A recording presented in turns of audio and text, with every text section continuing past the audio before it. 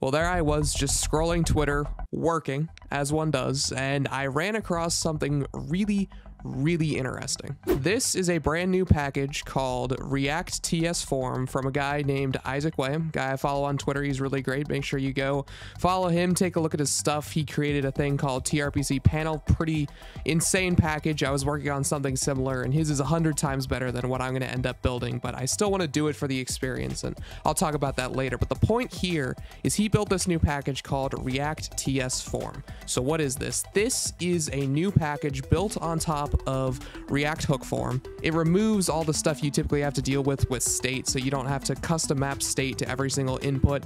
It makes it way easier to create reusable components and component-based forms. It sort of just abstracts a lot of the base level nonsense of React away from you. But here we've taken it another step further. If we take a look at this right here on the GitHub, his little animation here, if you take a look, all that code collapsed. That's it. All it is we can just create these schemas, and then using Zod, which is the package underneath TRPC, is the thing that makes TRPC so crazy, defining these schemas and then just generating API routes off of them. We're doing the same thing, but with forms now. So let's take a look at how this actually works in code. So right here, I'm just going to start out with going through all of the different pieces you get here. And there is a bit of boilerplate here, you'll see, but once you kind of look at it and realize that you only ever have to do this once, it's pretty insane. So step 0 is you need to create your components. So obviously every form is made up of components. We can have text inputs, number inputs, date inputs, whatever you want. In this example, I'm just going to do text field because this is literally hours old. I just want to make sure that I get, truth be told, first mover advantage on this. This is pretty crazy, so I want to get this out as fast as humanly possible. So going to do this little basic example with text fields, kind of just get this in your hands. So right here with this text field, all I'm doing is I am just making an input, but then in here, I'm bringing in use TS controller. So I'm assuming under the hood that he's setting up some global context with all of this, though I'm not entirely certain, to be completely honest, how all this works. I'll look at the code base in the future, but effectively you can think of this as working kind of like context where you don't even have to worry about everything else. You can just call this use TS controller hook and then pull in the field and error. So if we need to handle an error, we can just pass it down here. It's fully type safe, so we get type safe error messaging. We can have error message and then print it out there as you would, and then the field itself is what we can do to go ahead and map all of that stuff the way we would in a normal React input field. So if you look here, you can see we have value is field.value. We have field.onChange. We can do pass in e.target.value. So this is sort of similar to like a normal use state where we would have the value and then the setter function, so the getter and the setter. But what's interesting here is this is completely and utterly reusable, and I'll show you that in a second here. And then finally, the last thing is we can pass in props here. So I'm passing in input type as a prop because down here I need to say, sometimes if we have a text input, that could be a password or that could be an email or whatever. And different HTML built-in things we need to tell HTML what that is.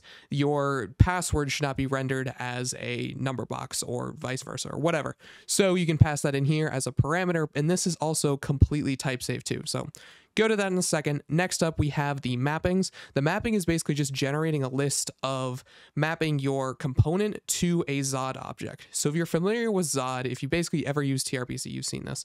And essentially what this is doing is this is going to define anytime we pass in a string here. So anytime we put a string into our schema later, it's going to then generate a text field off of that.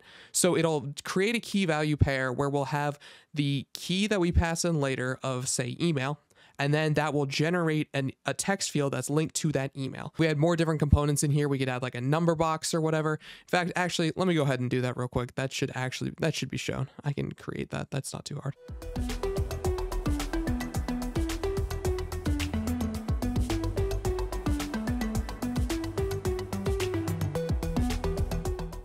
All right, so getting back into it, I went ahead and I added in that checkbox field. So it's very simple, just like above. We're going to use this use TS controller, which will allow us to pull the field and error off for this guy. So since it's a Boolean, since we're going to map it to the Boolean object, went ahead and just pulled that out. Then I can go down here and just create my basic input type of checkbox. Now I can put whatever component I want in here. I could put a calendar in here. I could put a full paragraph in here. I could put, it does not matter at all what you put in here.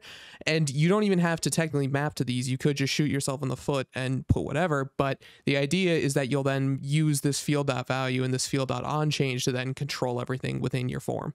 So we go ahead and do that. Then we can create this mapping down here. So the key is this as const is necessary. To tell you the truth, I am not enough of a TypeScript wizard to tell you why. All I know is that the language is very interesting and will do things like this, and I don't know why, but it's doing it. So we've got this as const down here, but the really important part is this z.string being mapped to the text field and z.boolean being mapped to checkbox field. So we have all of this, then we generate our form component. This will just generate a JSX element that we can then use down within our actual render section.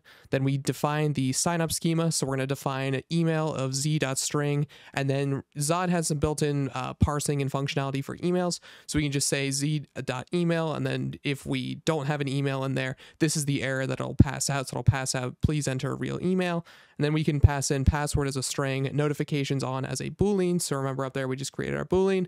Then finally, we can just render this stuff out. To just render this, all we need to do is we first pass the onSubmit. So this is just like any normal form, and this will just be called onSubmit basically. So here we will take in our data, and what's great is this data is type safe. It's just like you would get from the original React hook form, except now we have even nicer because all of this can be reused anywhere you want. And I'll show you that in a moment.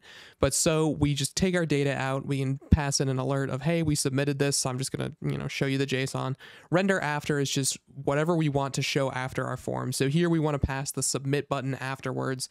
You could, this is just the submit button for afterwards, doesn't really matter. The schema is the key right here. So this schema is going to be the sign up schema. So if you remember, we defined all these fields, and since this form knows what our mappings are, it can just use the stuff in here to generate out our actual JSX.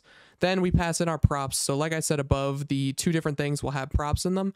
The text field has an optional prop of input type. So the email doesn't need this because it's just a normal text input. We don't really care. So it'll just do input type of text, but the password needs to be input type of password. So on the password component, so I'm going to pass in the key of password. I'm going to pass in input type of password. And what's even more insane about this is type safe too. So I pass in input not there. And then I said, this is invalid. Yes, Copilot, I know it's invalid. So there we go. It yells at me. Beautiful. So we can go ahead and do that. Input type of password, then notifications on. Remember, we have this input name up here. So this actually should be a required prop. So we have our required prop of input name because we need to, tell you what you're checking on or off. So we set up this input name up here, and then we can go ahead down here, pass it in. And now with all of that done, let's go to the browser and we can just see this right here. So I have test@gmail.com, our random password. I just smashed the keyboard, and then receive notifications, nice little checkbox. We'll go ahead and submit, and we can see what data we've got. And then if I change this, submit it again, and there it is. So you can sort of hopefully see the implications of this. So what's insane is how easily this can be reused and abstracted. This my form component can be exported and used anywhere. And the thing is, we just need to create a new schema on each page. So with React hook form, there was a little bit of code you had to do every time. You had to create the inputs and run it in, and then maybe import components, but then you had to keep track of all the components, and it got really gross. But now we have a single source of truth for our forms. And I think that is really insane, and I'm super excited for that. So this package is absolutely in its infancy. It is brand new, like 6 hours ago, like I said. So it is, use it at your own risk, but I have full confidence that it's going to get to a great spot.